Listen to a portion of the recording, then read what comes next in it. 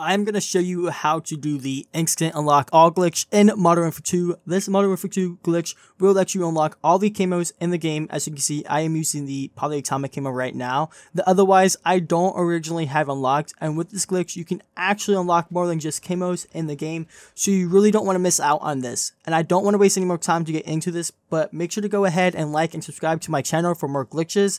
And I have a Discord in the description and comments below where you will find a community of gamers and more Modern Warfare 2 glitches, so join that. And also, the camo part of the glitch only works in private matches at the moment, but I am working on a way to do it for multiplayer. This is just an updated guide for after the latest Call of Duty update, but make sure to stay tuned for when I do find a way to do this online. You will find it on this channel. But anyways, let's get into it. Alright, so to get started with this glitch is you actually need to go onto the quick play area of the menu and the play tab.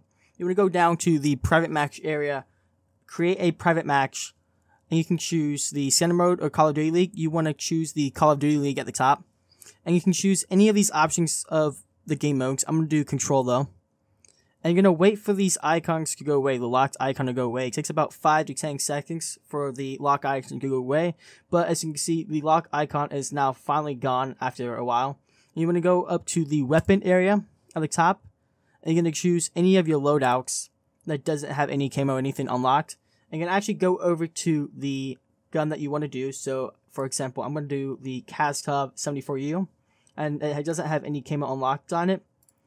And I'm going to go up to the Customize tab, Camo tab, and I can choose any of these camos unlocked, all the Mastery camos and stuff. So I'm actually going to choose the Mastery Camo Polyatomic at the moment, because it looks really nice. It's one of my favorite, camos unlocked that you have to get unlocked.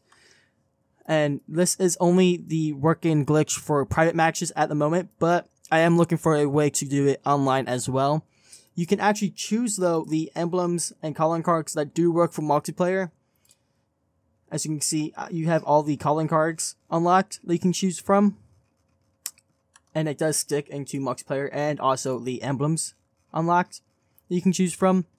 But like I said, the camo is only available in private matches at the moment. I am looking for a way to do it for online, so make sure you stay tuned by subscribing to my channel, because I'll let you guys know, and also join my Discord down below, because I will let people know in the Discord first off as soon as I know and find a way to do the camo glitch.